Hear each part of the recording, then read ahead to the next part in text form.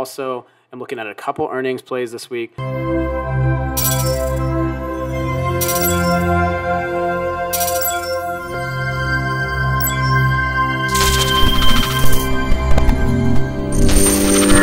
Let's go. This is going to be a big week. So I'm looking at the S&P 500. This is the weekly uptrend right now. So we're still sitting above it. We kind of closed, or we didn't close below it, but we had a nice little test around this 394 level, 393.76. Bounced and kind of closed above it. So we're sitting right at this 396.30-ish range. So I'm looking for a nice little drop down below this line to see any bearish news. We could retest this and then bounce again. So just waiting for that confirm on the downside. So this is 396.38 right now. We're at 397 after hours right now, or I guess futures market. But I'm paying attention to this breakdown, or if we start to bounce, this could be a good opportunity for the 418 level. I think that the S&P 500 is going to start showing us some volatility here pretty soon. But in terms of technology, with the inflation so hot last week, we actually got a breakdown on the technology sector. So QQQ looked pretty bad.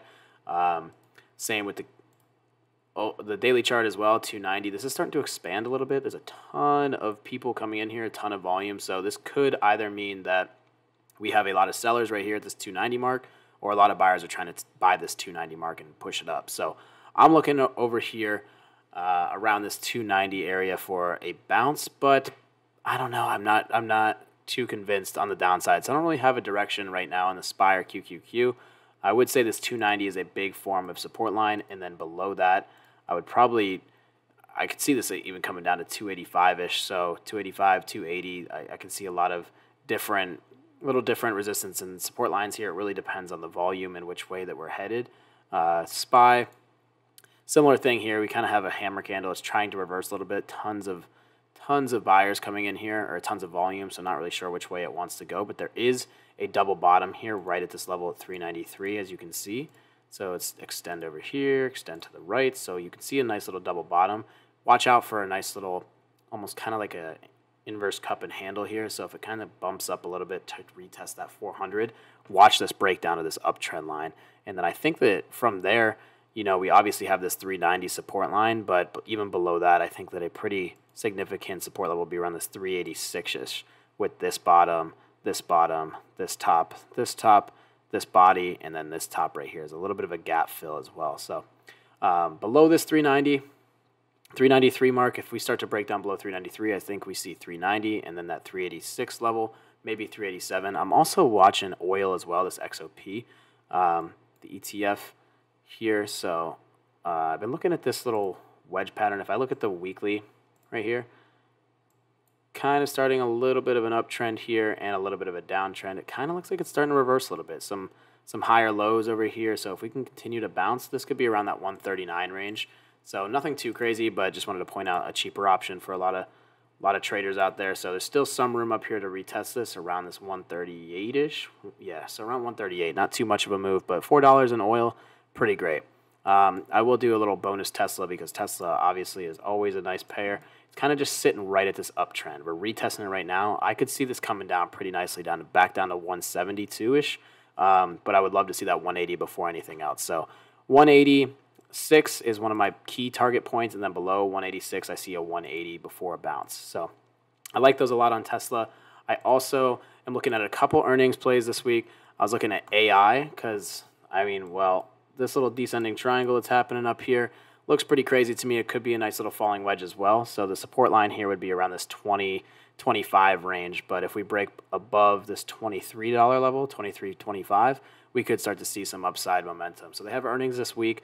There's also another pretty big earnings this week that I'm paying attention to, which would be Snow. Snow is at this bottom of this Bollinger Band, and the premiums are very inflated, so I might end up selling some contracts, but there is some downside potential here.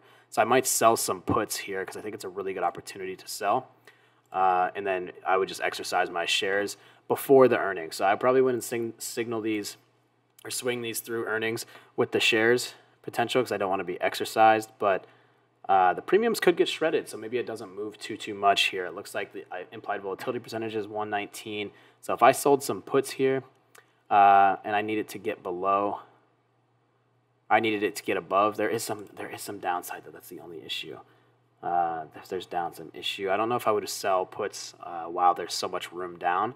but potentially. I'll see how it works out here.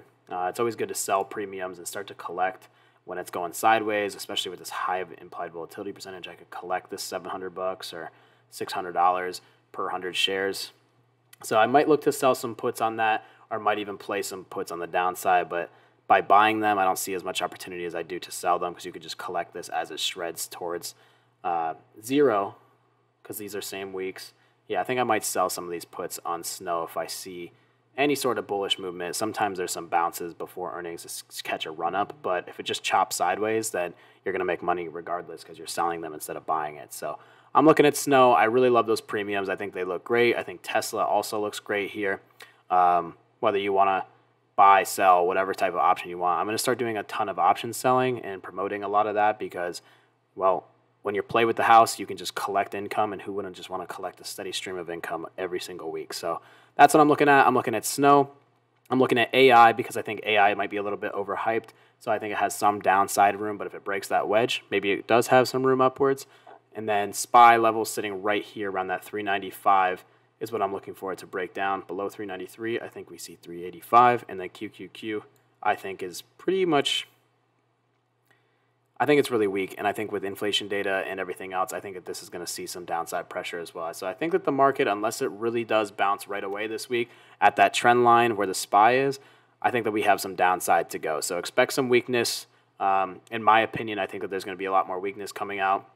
And then let's take a look at Amazon real quick, just because this helps the market. If you look at the weekly chart here, nice little downtrend, tried to break it a couple more times, and it has a ton of room down here to 81. So I would watch some Amazon puts. I would watch some SPY puts, some QQQ puts. I'm more bearish this week more than anything, but you can also sell some options to collect some premium. So hopefully those levels help you out a little bit. There's not too many great setups right now, but there are a lot of companies that have some weak levels, and I think that there's still a ton of room to break down. So watch for some breakdown here on NVIDIA. It either goes to 240 or it starts to break down very heavily down to 220. So tons of opportunities in NVIDIA as well.